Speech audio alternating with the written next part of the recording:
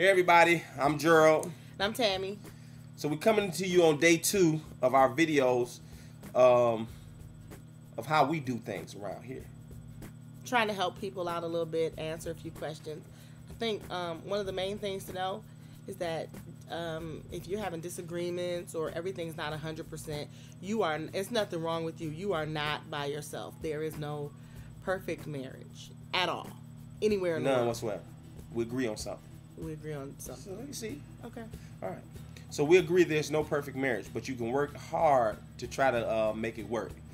And don't look in your neighbor's window. What they doing may not work for you. Yeah, and what we do may not work for you because ours, I'm almost, she leaves me every 2 days. She's about to leave me. So, hey, you know, but I just tell her to go sit down, stay in a woman's place. Give my money. See? See what I'm saying? I was just like, You know what I'm saying? whatever. Every 2 days she's talking about leaving me or I'm talking about leaving her. But guess what? We 10 Ain't years in. Ain't nobody going nowhere. And we going for another 10. I told her, but she's in 99. It's time to renew this contract. You know, this is the only thing that, you know, what's weird about marriage. This is the only thing you can't renew a contract on. That's kind of weird. You say some dumb stuff. Huh? Some dumb stuff. But it's true. Because It's the only contract you can't could have renew. just put that in the mind of a man that ain't got good sense. We've been married. And now he gonna ramble that off to some woman that ain't like me, that don't know that you what. But you are Whatever. 90. Wait a minute, Whatever. you're 90. We got married at 99. Whatever. You're 90. And so what you're are 90. you? And what are you? The best thing. ever. Anyway, let's keep it moving. Somebody has believed his press. Okay. You. Whatever. You don't believe my press? I wrote it. Huh? That's my job, to stroke your ego. So I wrote the press. You just believed it. So listen, question was raised because this woman is crazy, and this is one of the problems. This is probably why we still together, because she's crazy and I'm scared of her. That's just the bottom line. She's crazy, I'm scared of her. So I just stick around. I say, hey, I'm not gonna try to go nowhere, get in no trouble where I can, you know, Okay, she's gonna kill me, because she'll try to kill me. Because we don't want the videos to be too long, because we don't Just want go and go ahead. See what I'm saying? Go ahead, just go. One of the questions was, what do you consider cheating?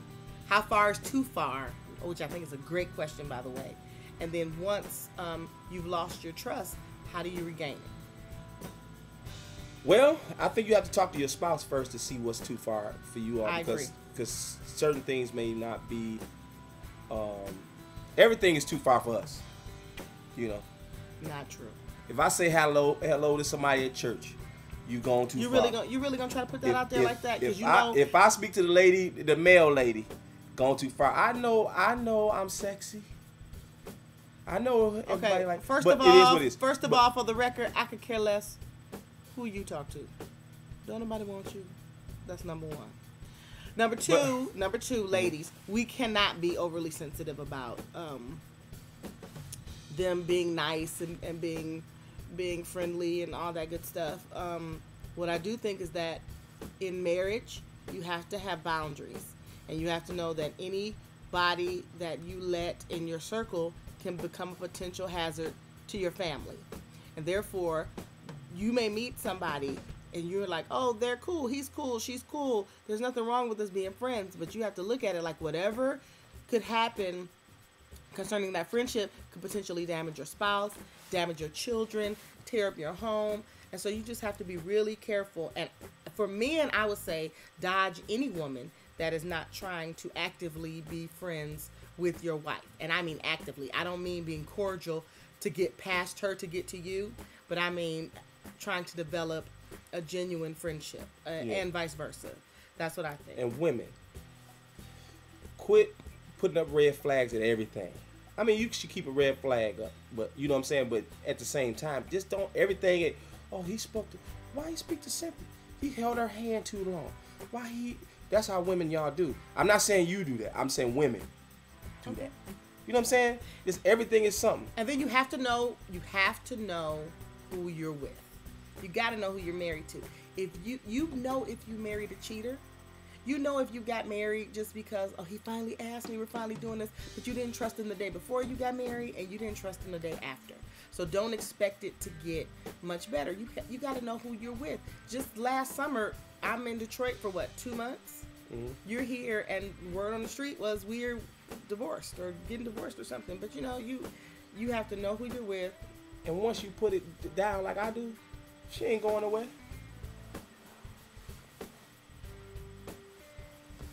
You ain't going nowhere. It is what it is. Anyway, back to what we were saying. Are you going somewhere? Answer the question. Wait till I get my money. All right. It's like that. Okay, look. So, now, how do you regain trust once it's been lost? It takes a lot of time. It takes a lot of effort. And, man, you have to know, with us, we really can never really forget things. Y'all don't forget nothing. Women are like, okay, Tammy messed the camera up because I was about to tell y'all about women. What women are like. Women are like hard drives. You like 500 gig hard drives.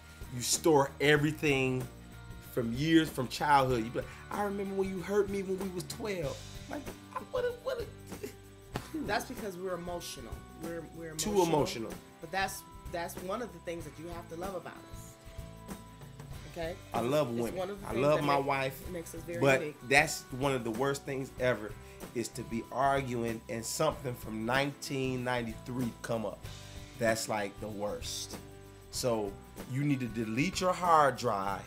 Never gonna happen. And keep it moving. But the question was, once the trust has been lost, how do you regain it? Because hard drive or not, if you do something to lose the other person's trust, and this is not just marriage, this is relationships as a whole, and you decide that you're going to stay in the relationship, then you then have to put forth some type of effort to make the person that was hurt feel comfortable enough to open their heart up to you again. So the question again is, once the trust has been broken or lost, what do you do to regain it? Trust them again. Okay, can you be a little more specific, please? I mean, you work towards it. You How just, would you answered the question. Why no, would you how go would back to the question after you answered it? Because you haven't really answered it. You have to put forth. You did. You just answered it. If it were me, if I did something. Wait a minute. Wait, Tammi, I'm sorry. You asked the question. You said the question was raised. And then you answered the question. Then you went back to the question. I don't recall answering it. I recall just making a statement, but it didn't answer. Well, that's a statement. Basically, was asking it didn't answer it. Okay. Here's what you have to do. First thing you have to do is stop doing whatever it was you did that made them lose trust in you. Don't do what you did to make them lose trust in you. Yeah. If the situation was women or men, you stay far, far away from that. If it was lying, you do your best to be honest. If it was money issues, you try to be as open as you can with the finances. But whatever it was that caused them not to trust you, you need to put forth an effort. Do the total opposite. Basically. Mm-hmm. That's pretty simple. You lie, tell the truth. You cheat, stop. Please stop. Yeah. You don't want to do that. Right. Cheating get you killed nowadays. Something else. Anyway, yeah. That's all we got for today. But tune in to them tomorrow. But tomorrow. Yeah. We'll be back. This is Gerald. What's that doing? This is Gerald. This is Tammi. And we're signing out. Give them a look. Bye, everybody. Why would I do the beaver teeth? That just didn't matter. My teeth are already. That's your /sexy like. Maybe I should get the nails. No. Maybe in bigger one. Too late. I have something in my mouth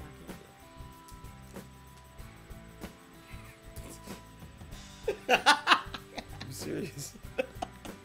Bye, everybody.